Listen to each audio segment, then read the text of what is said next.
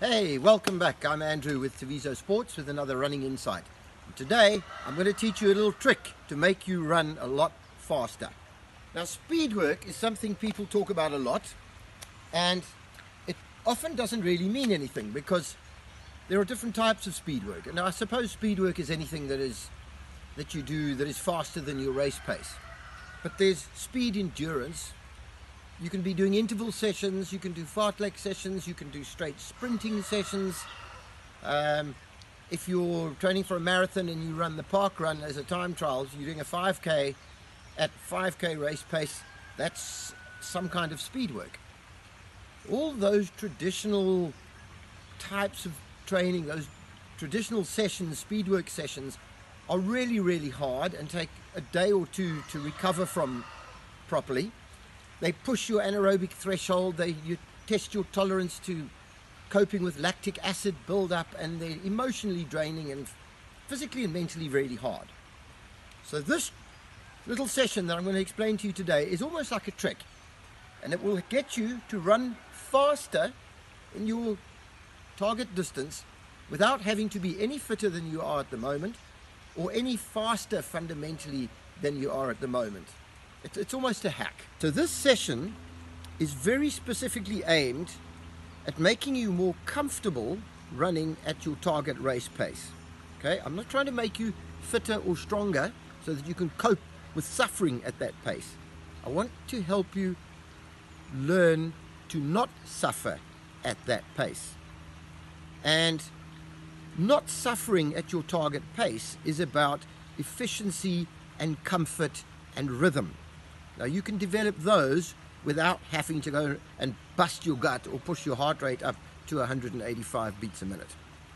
Let's use a 5K as an example, and let's say your target is a 25-minute 5K. It could be a 20, it could be a 30. The principle is the same. You're aiming for a 25-minute 5K. 5 minutes a K is your target pace. Let's say your current PB is 27, which is 5:24. Yes. So you need to improve by 24 seconds a K. What I want to teach you to do is to run smoothly at a higher speed than you've been used to. Okay? Now, you can't do that if you're doing interval sessions and running yourself to exhaustion. So what I'm going to get you doing in this session is, say your target pace is 5 minutes a K. We're going to run at 4 minutes a K, or maybe 4:15. But for very, very short distances, not enough to get you completely out of breath. So if you can cope with running that pace for, say, 1K, we're going to do it for about 400 meters. Okay, that's it. A minute, minute and a half, that's it. You'll barely be out of breath, and you're going to stop. And you're going to have a proper rest, and then you're going to do it again. And then you're going to do it again. And if you do that 10 times, you've actually run 4Ks at 4 minutes 15 a K, and it hasn't hurt. And if you do something like that at least once a week, you'll build up the mileage running at a speed that is way faster than your target pace for your 5K, but you will not be suffering at that speed.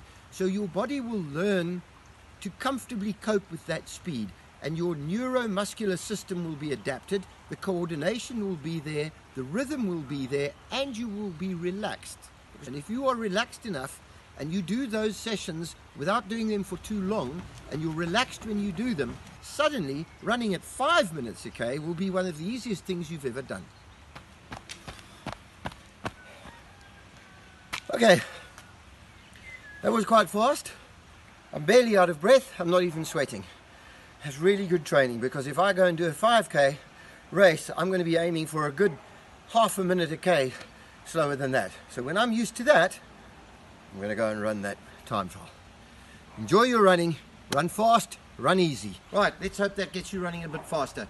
Thanks for watching. Please subscribe to the channel. Please click like if you think this worked for you, and feel free to send me an email. Here's my email address. Any questions at all, I'll be happy to answer them.